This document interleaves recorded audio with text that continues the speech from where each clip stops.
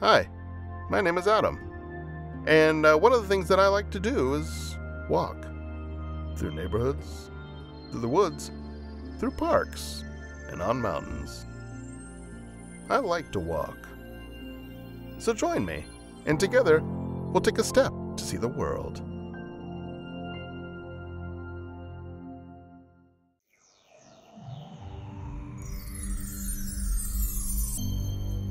In the latter part of the last century, outdoor malls in Oregon began to gain popularity.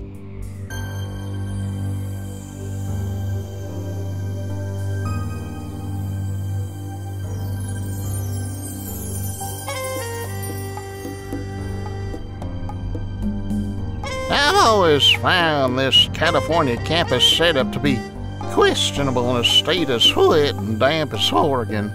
But the outdoor entrance setup has taken off well, and in most cases appears to have outperformed most indoor mall arrangements in that time.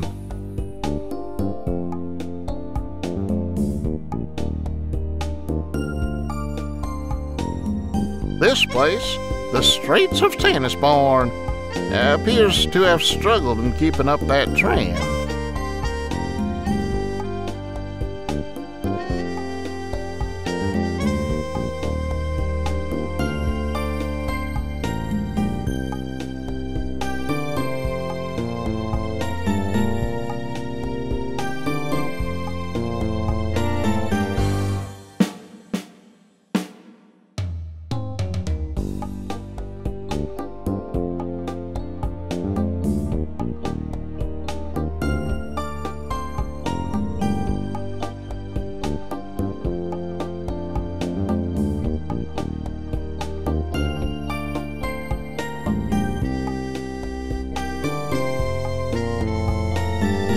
The place first opened in 2004. Myron Frank was its wood anchor store.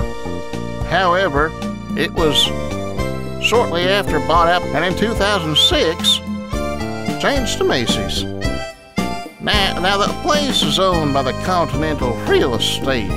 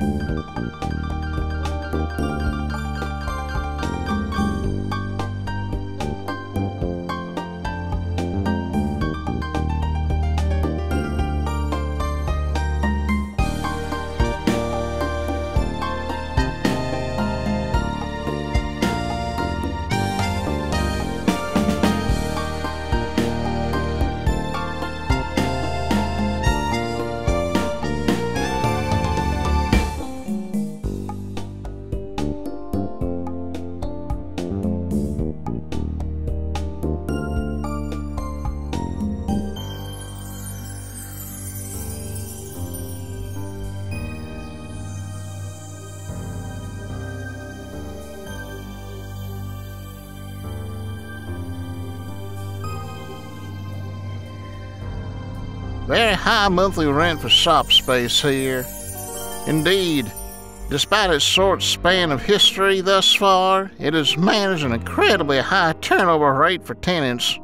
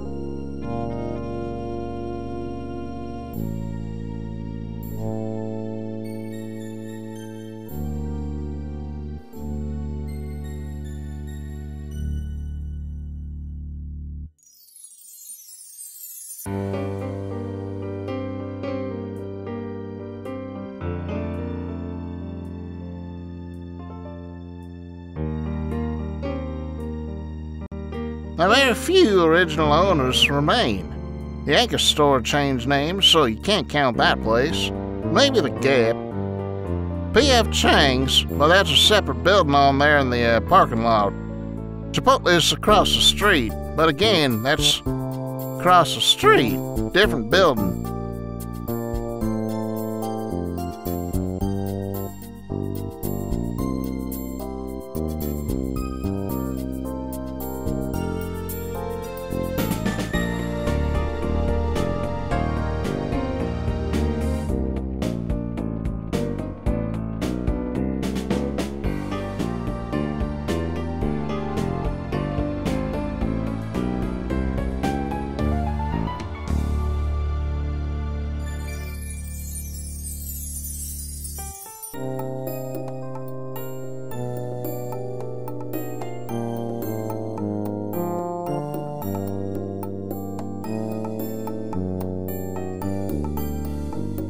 Maybe Lens Crafters, but I think part of that used to be a Verizon store.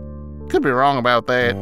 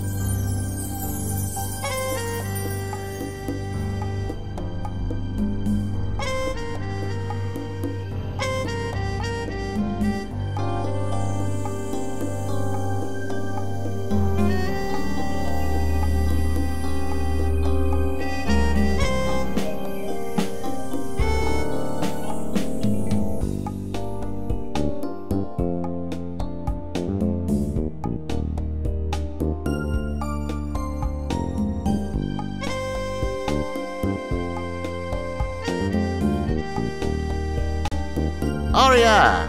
That's big enough to be them their anchor store. Honestly, and it didn't change hands, so there you go.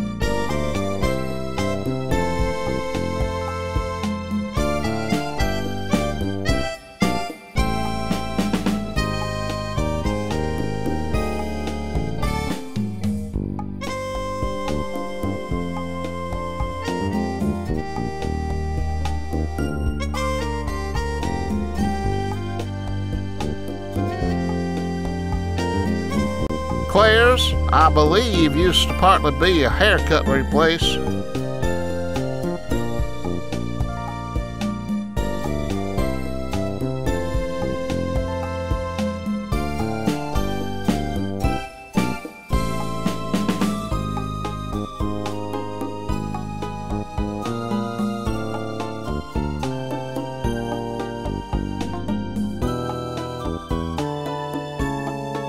Plain Bryant, because chicks with big chests need someplace good to shop.